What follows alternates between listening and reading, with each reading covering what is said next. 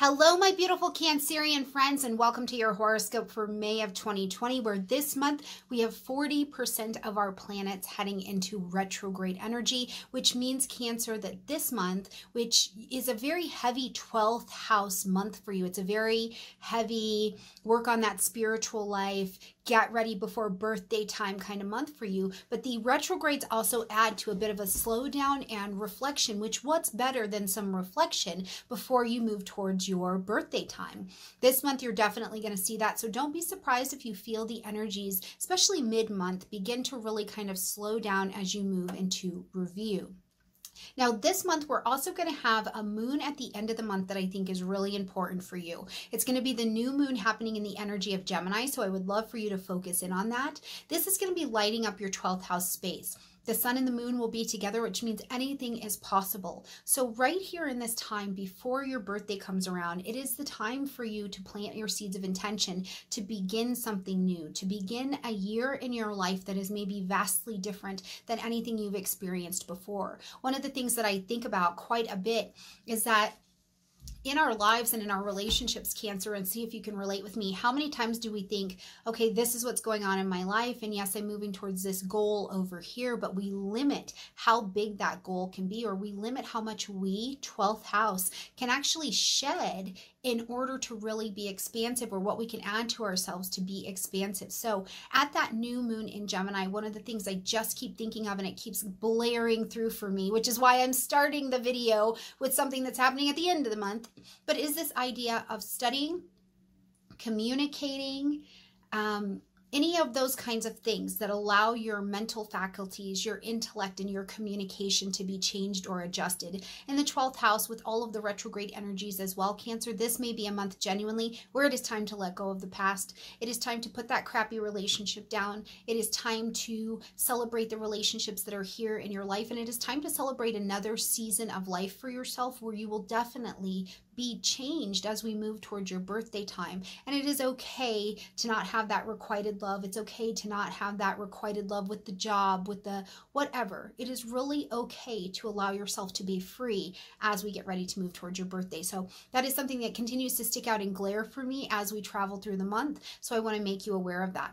Now, also because we've got so much happening this month in Gemini energy, Mercury is going to move into the energy of Gemini at the beginning of the month. But on the 17th of the month, just like Venus is out of bounds right now, on the 17th of the month, Mercury is going to move into out of bounds, which means that the way that you communicate, the things that you study, the things from the past, you're looking outside of your normal bounds for solutions and information to these things. So in being free from the past, in doing your spiritual work, in research, whatever you're looking for in this 12th house arena, look outside of your normal circles. Maybe even it's just that your intellectual interests are being drawn to something else. Maybe you've been very much so this type of person, and now you're like, oh, I actually do want to learn about this, or you find value in something outside of that. So just remember, from the 17th of the month on, Mercury, our communication and our information and messenger energy, will be out of bounds. So that's your permission to move out of bounds to find and to share your information as well, okay? All right, let's jump in from the beginning of the month and talk about what's happening. Right at the beginning of the month on the 7th, we're going to kick off with a full moon happening in the energy of Scorpio. Now, this is a fellow water energy, right? And this is going to light up your 5th house space. Now, the 5th house is all about children, self-expression, freedom, play, joy, there's romance, there's risk that happens in this house, but it's also a house of conception. So whether you're conceiving a baby, whether you're doing adoption, whether you're conceiving and beginning a new project or something like that, it all comes in this 5th house space. So that's the arena of life that things are working on. The full moon brings the action of saying, okay, in this area, Cancer, something has to be ended, acknowledged, or adjusted. We need to make a shift here to this area.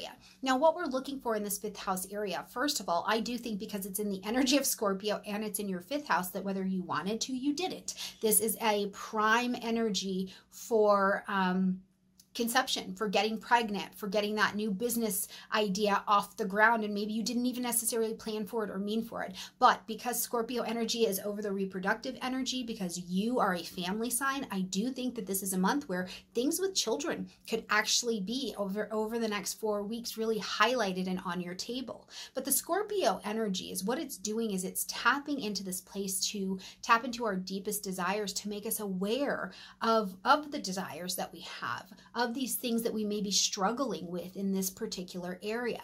So I would ask you, not only around children, but at this full moon, in the area of joy in your own expression and being willing to take a risk on something that really expresses who you are, Cancer, what is this moon showing you? Please tell me how this manifests for you in the comment section down below. Now, on the 11th, we've got a busy day. First of all, we've got Mercury, our communication energy, moving into the energy of Gemini. So this starts to light up your 12th house space, okay? So Mercury in Gemini, he's in domicile, so he's comfortable. He's rulership, so he's very, very happy to be in this particular energy. He's lighting up your 12th house space, so he feels good here. Right? Today is the day where you start doing something new. You start getting these new communications. Maybe you're even moving into some chanting or something like that, because Gemini and Mercury really like to use that voice. They like to use the information, you know, Om Mani Padme Om. Maybe this becomes a part of your natural practice here. I think that you find ways even in your 12th house space to communicate better. How are you communicating with specialized populations? How are you communicating with that realm of the spirit? Where are you getting your information if you are a researcher or a detective, things like that, right? Now, because Mercury is moving into the 12th house as well, and I've talked a lot about your shedding for your year, I do think that with Venus going retrograde this month as well, this could bring an old communication back into your life. And if it does come into your life, it's looking for information, right? It's looking for healing. It's looking to see where it's going to go next. So just be open to what that's going to bring to your table. Mercury in the 12th house as well does like to do some traveling, but it's short distance traveling. So maybe you're going to do Gemini's an energy of the lungs. You're doing a breath work class. You know, maybe you're traveling to a different city, or if you're still in quarantine and you're not ready to travel, maybe you are taking a class online that's about breath work or about calming the nervous system. Very Gemini kind of qualities. Now, also on the 11th, what's going to happen is that Saturn is going to step into its retrograde. So Saturn is going to begin the retrograde at 1 degree of Aquarius over here, so in this 8th house, and then it's going to finish that retrograde at 25 degrees of Capricorn. So stepping back into the 7th house space, okay? Now, what this means is that, first of all, Saturn has already been showing you some new beginnings in this 8th house, which is about your independence. It's about your sex. It's about your sexuality. It's about your intimate, vulnerable connections. It's about your healing. It's about your studying the depth of things that are maybe mystic and occult, right? But it is at a very deep level of work, right? So you've started to see that connection with Saturn stepping into Aquarius, but it's just giving you the rumblings of what needs to change. Now, as he continues the retrograde backwards until September, what he's going to be going back over and making sure that you have crystallized are the lessons of the 7th house with relationships, conscious, chosen, one-on-one relationships and partnerships. How are you showing up? What have you learned in this area? Did you finish that divorce? Did you get married? Are these things brought to a completion where you can say, I can reevaluate this area of my life now, and as I move forward, know that I have grown here. I have maturity that has happened here. I have discovered a foundation that I built in this particular area. Now, I also think too that because this will not be new necessarily. It's something that you've already seen. It's already been in your wheelhouse. You were even vaguely aware of it. Because you're going back over in that way, you will get to say, based on the work that I did here, or based on what I was shown here, this is a place that I can build a future from. So it's a really delicious time during the Saturn retrograde to get serious and look over some of these areas you've been working on for about 2.5 years anyways. You pair that with a lot of 12th house work this month, and there is just a shedding and coming to this next level that is available for you as we get towards the October timeframe of 2020, okay?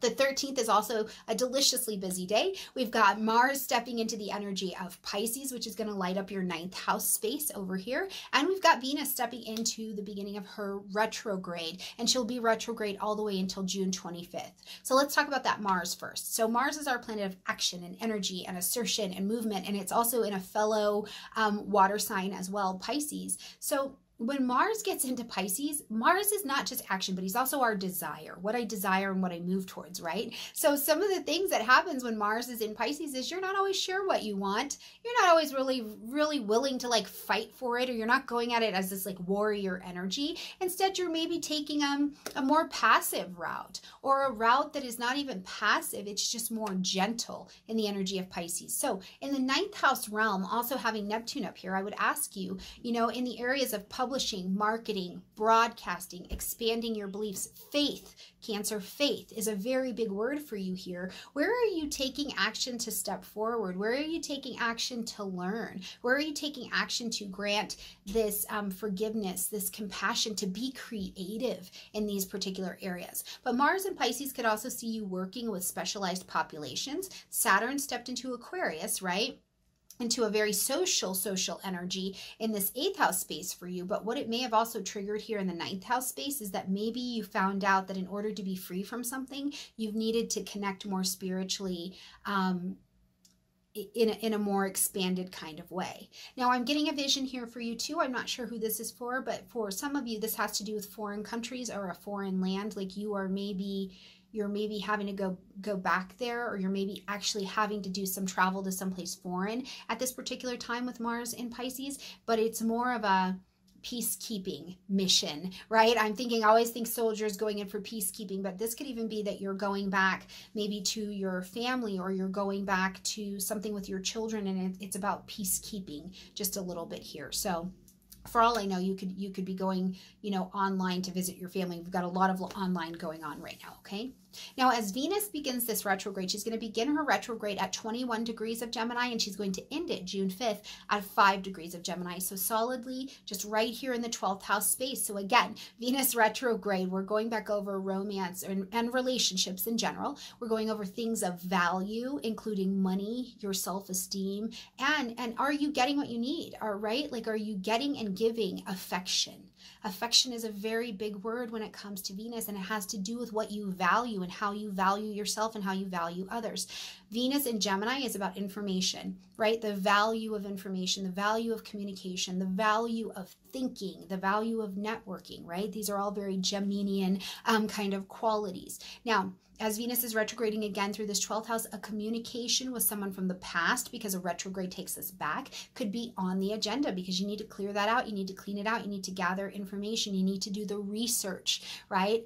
Gemini loves details. In the 12th house, we could be looking for hidden details of information. So certainly, this could be taking you back to a project. It could be taking you back to something that you're going to study. But certainly, Venus here in the 12th house as well, is I think it's going to ask you, are you taking on too many responsibilities? Are you taking on too much shame? Are you taking on too much blame? Are you taking on too much so that in your hidden life, your spiritual life, in the place that's quiet and we can't see, we can only know about, is there value? Is there value in how you're spending your currency of time there? So you'll definitely get an opportunity to re-look over that.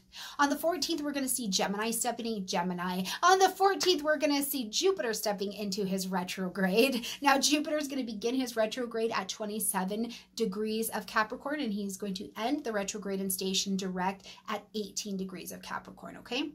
So this is going to be lighting up your 7th house. This is about relationships. Flat out, this is conscious, chosen, one-on-one relationships. How you show up in relationships, the relationships that you have in your life. Jupiter is a planet of wisdom and benefit. So one of the things I think he asks as he goes into this retrograde is where you've been overconfident or over-egoic in your relationships, because this is ultimately, as Jupiter's retrograding, a place where we're saying, I need help to be better here. I need help to learn these lessons and to gain the wisdom that I need here, right? I think it's also the place that says, hey, you don't have the skills, you don't have the training yet. Let's go back over this so that you can get it. And this area can expand as Jupiter comes out of retrograde in September. So I think a brilliant question for you to ask yourself here is, what strengths and what weaknesses do you have in the area of relationships? And then allow the help, the teachers, Jupiter, the ultimate guru, to come into your life so that you can make these shifts and these changes. The fact is, Cancer, we cannot travel with all of the same relationships our entire life in the same same way. Sometimes we have to shift, we have to grow, we have to shed, and the right ones stay with us, and the ones that can't serve and that we can't serve anymore need to fall out. So definitely assess the reality of who and what you are and how you show up in this area in a way that doesn't present with overconfidence based on what you can actually deliver, okay? On the 20th, we see the sun moving into the energy of Gemini, so the 12th house, and all that you've been working on over there is now, it's got light, heat, life, and vitality. It's absolutely motivated. We're looking to be a little bit more social. So this is maybe where you're gathering the information, you're talking about things, you're going to the online breath class, the breath work class, right? You're connecting, maybe even you're learning about relationships because you're doing teletherapy or you're doing something like this, but it's a very social place. You're a water sign, so I'm also getting this vision of maybe you're doing music therapy or you're just connecting to the vibe with music. It's just really good. It's not always about Cancer's broken, you know what I mean? That's not the message. The message is there is something social and curious and creative happening as this energy happens. Then on the 22nd, we're going to welcome in a new moon to this area as well. So at that new moon, which I talked abundantly about in the beginning of the video, is where you're going to plant these seeds of intention to start something, right? To have a fresh perspective on something. If this is the time in the 12th house where you just need some downtime to do you, to be you, to rest, to hydrate, to do a cleanse, to read that book, to whatever it is that you need to do to take care of you before birthday time, this new moon is a phenomenal starting point for you to be able to do that, okay? As we end this month, Mercury is going to make this shift over into the energy of Cancer, so right into your sign. Now, this helps you to communicate. You may be talking, you may be communicating about things that also have to do with emotions, right? Like your emotions are very key in many of the decisions you're making because Mercury is a decision-making energy. When Mercury's in your sign, it's also a place where I think you understand your emotion, or maybe even a lot of 12th house work, your connection to your emotional connection to things of the past or to things that are hidden that maybe you need to make some different decisions around. This could also be just because it is your sign and it's first house. This could be a wonderful time for you where maybe you're stepping up and you're speaking about something. But overall, I feel like we'll see this a lot more in June, but it's kind of the time where Cancer gets vocal. So it will begin right here at the end of the month, and I think I'll talk much more about it in depth in June, but this is certainly a time where we can find you being a lot more vocal about a lot of things in your little world than maybe you have been in the recent weeks, okay? All right, Cancers, I hope that you guys are doing well. I hope that you will come to the channel, check out the many collaborations that are happening here. We've had Nadia Shaw, we've had Brian Coulter here, Sasha Benedetti, Patrick Arundel's coming up, Heather Eland and I just covered medical astrology, Terrence Gardino's coming around, Gemini Brett is up, and so many more. Oh, Elizabeth Grace is on the way, so I hope you will check out these collaborations. I've named them Eat and Greets because we bring a snack and we talk astrology. Now, they're not all going to just be topics. I've also got people lined up where we're going to actually teach you practical technique astrology skills so you can apply them to your own working practice. So it's a beautiful time and I hope that you will join us, okay? Like this video, comment, share, subscribe. I love you so, so, so much and I'm sending you all my heart out there, okay? And I look forward to seeing you next month. Bye, Cancer.